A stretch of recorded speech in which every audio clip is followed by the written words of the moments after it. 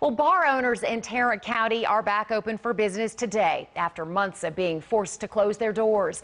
Nicole is live in Fort Worth on this big day for bar owners and customers. Nicole.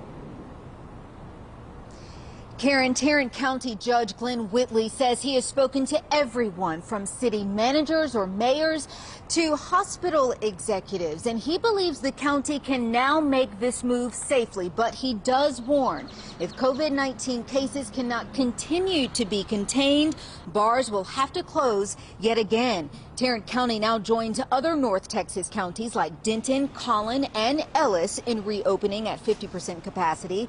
Dallas County, however, remains the lone North Texas holdout.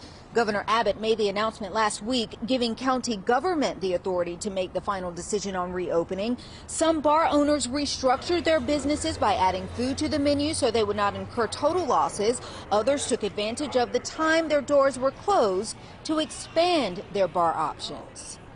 It was kind of a blessing in disguise, but we were busy dealing with production side of things, but also waiting to see what was going to happen, and we just didn't know. There is one stipulation the governor made during that announcement last week. The hospital capacity for coronavirus patients must remain below 15% in order for bars to stay open. For now, we're live in Fort Worth this morning. Nicole Jacobs. Karen, back into you. Thank you so much, Nicole.